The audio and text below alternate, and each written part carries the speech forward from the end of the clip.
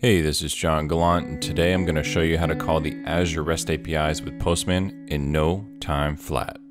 But before we get into the video, I want to let you know that this video is sponsored by my free time. So if you could, just like this video and subscribe to my channel so I know that you found it useful. First, go to aka.ms/Azure REST NTF. That's going to take you to my blog where I have all these steps outlined in detail. You're going to need Postman installed, and you're going to need the Azure Cloud Shell.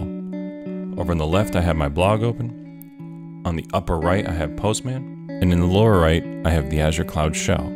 I've logged into the Azure Shell with the account that is associated with the Azure subscription that I want to use. First, let's create a Postman collection. Go to New, click on Collection, give it a name.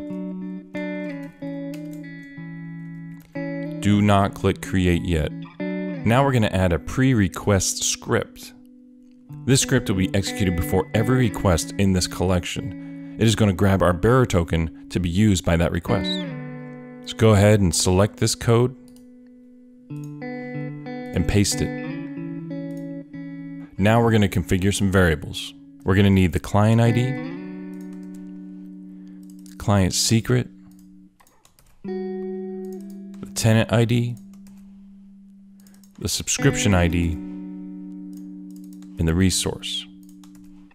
You can set the resource default value to https management.azure.com, and we're going to want to put that in the current value column. Now keep this window open. Now we're going to create a service principal using the Azure Cloud Shell. That's the account that's going to be used to create the bearer token. So execute this Azure CLI command. Give your service principal a name. Hit enter. Now that your service principal has been created, let's copy the app ID to the client ID variable. Let's copy the password to the client secret variable. And let's copy the tenant to the tenant ID variable. Now let's get our subscription ID. Copy this code here into your Cloud Shell. Copy your subscription ID to the subscription ID variable. Now you can click Create. The Azure REST API we're going to execute will return all resource groups for that subscription. I'm going to copy this URL into the URL field in Postman.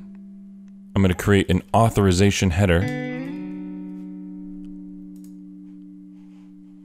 and set the value to bearer space bearer token variable. Now I'm going to save this request to the collection I created.